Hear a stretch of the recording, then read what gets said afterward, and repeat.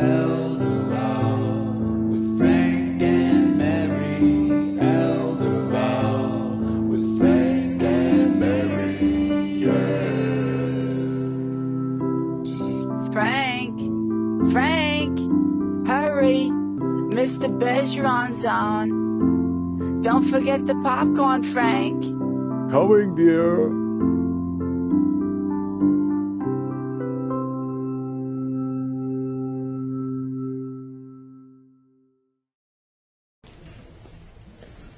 Plaintiff, your first witness. Thank you, Your Honor. What is your name, sir? My name is Tom. And how were you related to Mary? Mary was my aunt. How were you related to Kathy? Kathy is my sister. How did Mary pass away? Mary died of a heart attack. How old was she?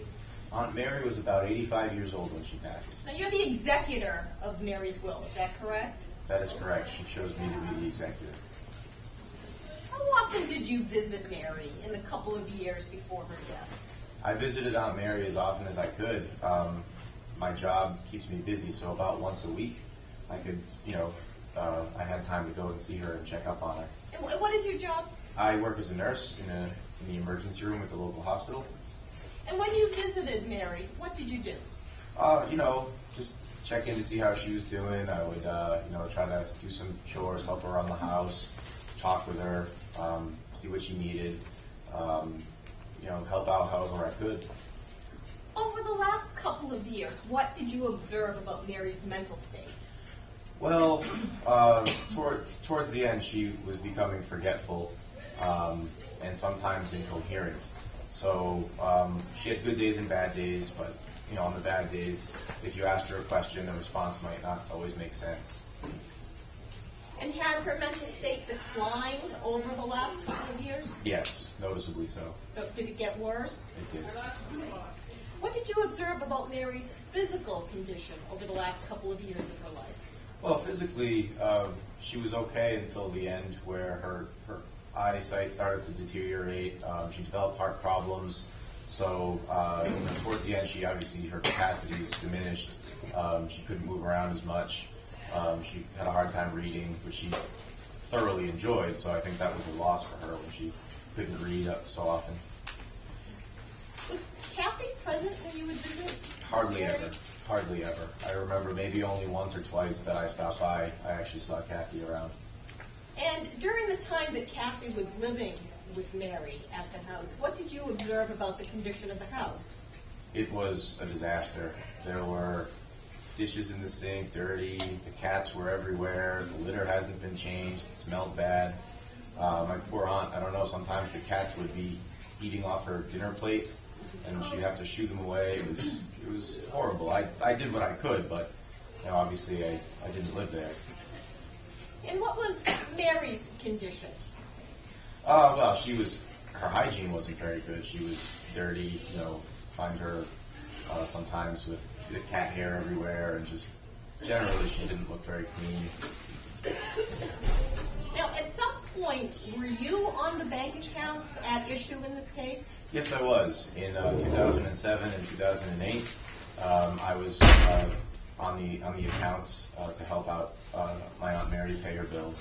And what, if anything, did she tell you about why she put you on the bank accounts? Well, she said that she was having a hard time reading and dealing with the bank and her paying the bills. She didn't want to make mistakes, so she just wanted to have someone who could run errands for her and just take care of business, deal with the bank. And so I just kind of stepped in to just provide a helping hand. And at some point, did she put Kathy's name on the bank account? She did. In 2009, we decided, since Kathy was moving in, that it made more sense for her to be on the account rather than me. So she swapped us out. Did she ever tell you that she intended Kathy to own the account upon her death? No. My understanding was that it was the same arrangement that I had with her, that she was just the one that was going to help out. What are the provisions of Mary's will? Mary's will indicate that all of her nieces and nephew are to divide everything equally. And growing up, How did Mary treat you and your three sisters, including Kathy? She always treated us equally. She always wanted us to never feel like one person was more, loved or privileged in her eyes than any other. No further questions, Your Honor. Thank you. Counsel, cross-examination.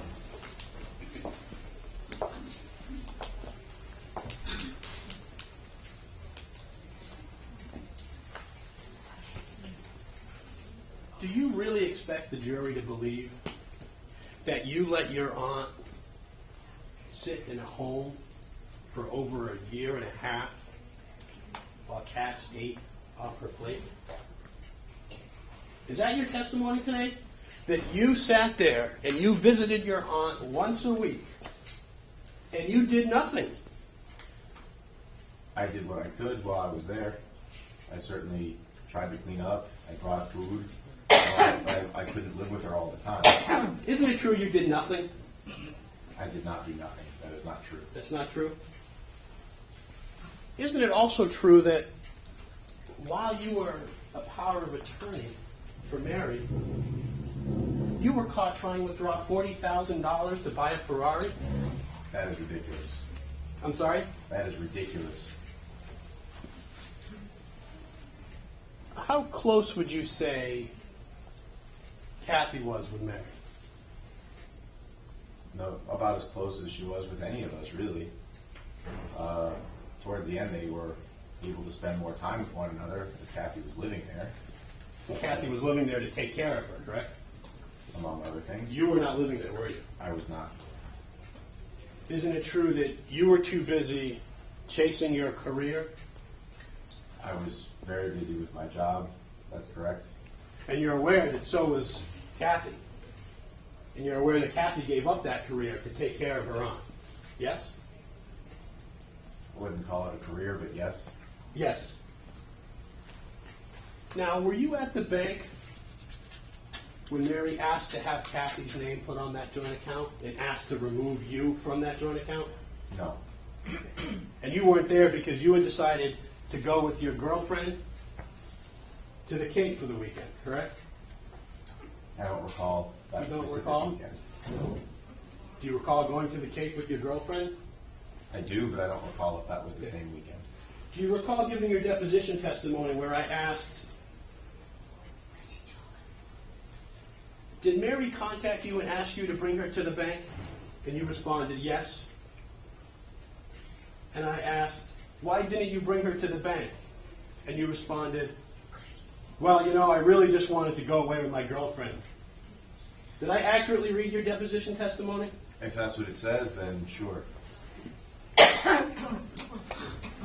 And how much do you stand to gain as the executor if you successfully change what Mary wanted to do with the funds? Myself personally, not a lot. We're dividing everything equally, so it's what myself and my other two sisters are, what we think we're entitled to is just a portion of what was in her checking account. But your other two sisters aren't here today in support of you, are they? They're not here today, no. I'm the executor, so that's why I brought the case. And your other two sisters haven't talked to you since you brought this case, correct? We don't have a close relationship, no. Your other two sisters haven't talked to you, have they? No.